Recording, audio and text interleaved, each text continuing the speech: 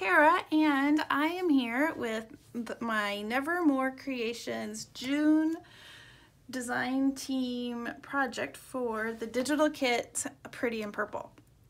Originally, I set out to make one journal with 2 signatures. Well, then the signatures started getting really full, and so I changed my mind and I made 2 journals with 1 signature each. So these are the 2 journals using the Pretty in Purple kit for June.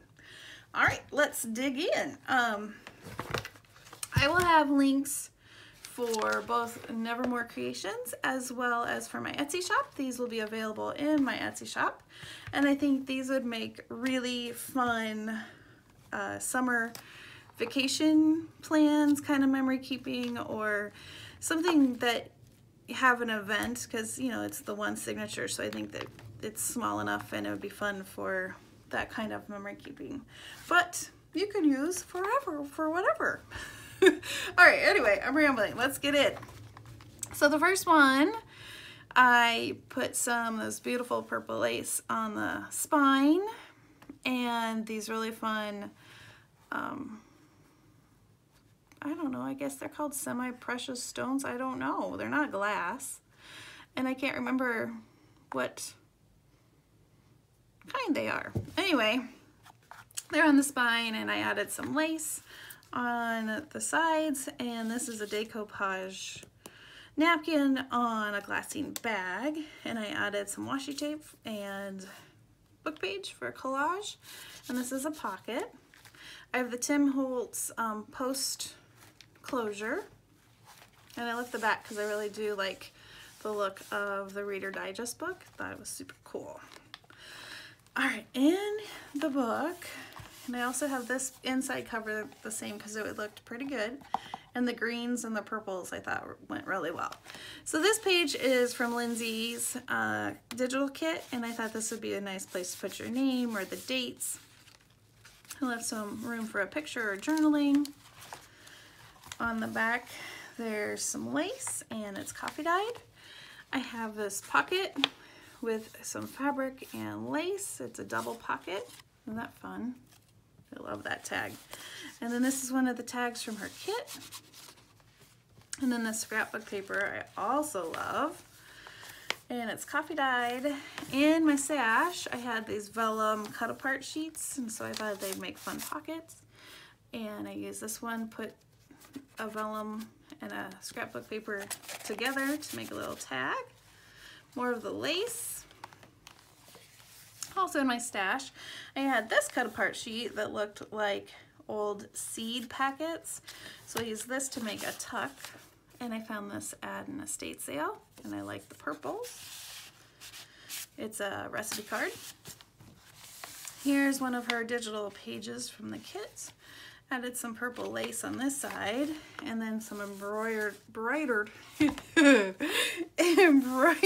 lace, woo, on this side, and some eyelash trim and more lace on this flip. Good place for a picture. Coffee dyed paper. Using the book pages from the Reader's Digest, I made a triple pocket. So there's 3 little tuck spots, a little flower embellishment. Another one of those vellum cards that you can use for journaling.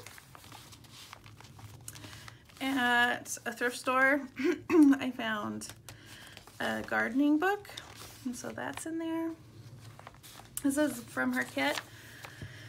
A little tuck spot meant as a journaling card, so you could journal in there, add a picture, kind of fun. Pick more digital papers from the kit. Very pretty, and I added some lace. Coffee dyed. The other part of that gardening book, that's a flip out. I have this fabric in my stash, so I used it to make a little ruffle. And then this card I made at my local scrapbook store. One of the owners from Meyer Road actually came and did a watercolor card class. So I thought this was really fun because I thought it matched the scrapbook paper that's the center of the signature. Kind of fun. And I have these little dangles. One of the hearts says made with love. More of the little stones, these are teardrop shape. And then a little leaf. And isn't it fun? I love that paper. Little hummingbirds on the back.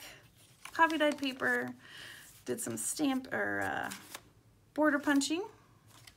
Another tag from her kit with some fabric for the top. This was a card that I cut in half to make a little tuck spot. More of her paper. And this is a little flip that you can do journaling in. And I left this part open, so if you had a bigger piece of paper, you could stick it in. Another journaling card. Another area for journaling and pictures. And a gardening book. And this, I just did some fussy cutting and I made it into a pocket. And then this one is a fabric tag, or not tag, but a fabric embellishment. So I did some sewing, and then this is from her kit, and I stamped beautiful and added a little vintage button and another card. And then on this side, you get all the sequence. This is a shaker card. I don't know if you can hear that, but all of the sequences in there, and it's a little shaker. But that was kind of fun. Coffee dyed paper, and on the other side is more of her paper, her digital paper. Another page with lace and a tuck spot. One of her journaling cards. And then isn't this color purple pretty? I love that lace. And that scrapbook paper that I love, and more lace. And there is the last digital paper in this book. And there is book number 1. Again, this will be listed in my Etsy shop. Book number 2, I didn't do anything with the cover because I loved the flowers. I did reinforce the spine a bit since it's an older Reader's Digest book. I left the inside cover the same because I loved the look of the wheat.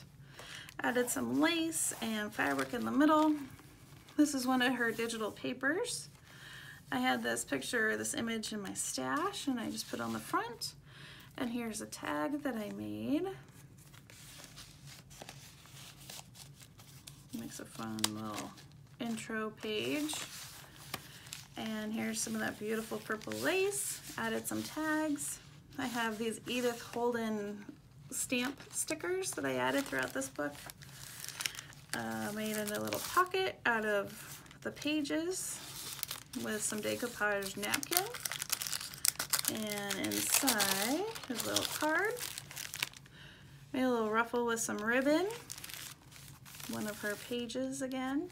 This is actually wallpaper that I put in 2 little tags that I've made. A lot of journaling space there. And this one is oxides. So I figured you could decorate it and add some fun embellishments or journaling. Another coffee dyed paper and a doily. Some washi tape on this music page. Another sticker. This is tracing paper, and I just love the sound of it after it's been coffee dyed. Another gardening page flip. Some pretty floral scrapbook paper. Whoops. A lace tuck with one of her cards. Another gardening paper or book page.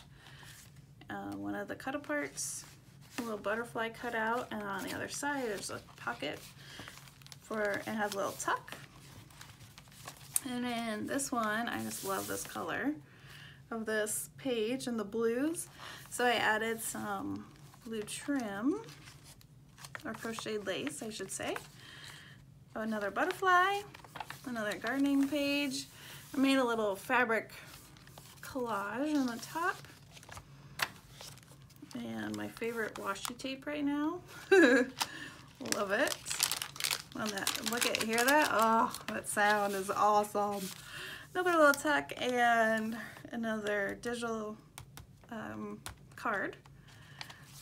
Another tuck spot I made using the book pages, and some tags that I've made. The doily, crocodile paper. Another beautiful image from her digital kit.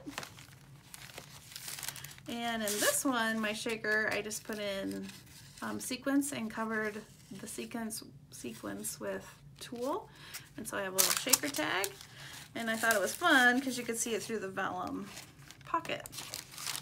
And here's a little pocket for goodies. Another journaling area. Another little tuck spot. Some more of that lace. And here's the last page of the book. So there is book 2 using the Pretty and Purple kit from Nevermore Creations. And I started making snippet pages that whenever you buy a journal from my Etsy shop, you'll get one of these snippet pages. And what I thought is, if you don't want to pull out your sewing machine but you want to memory keep in your journal, you might want to add some texture or fun fabric or lace. So what I thought is, since it's all stitched, you could just cut this out. Let's say you wanted this purple, and then you could just stick it on your page, and it's backed on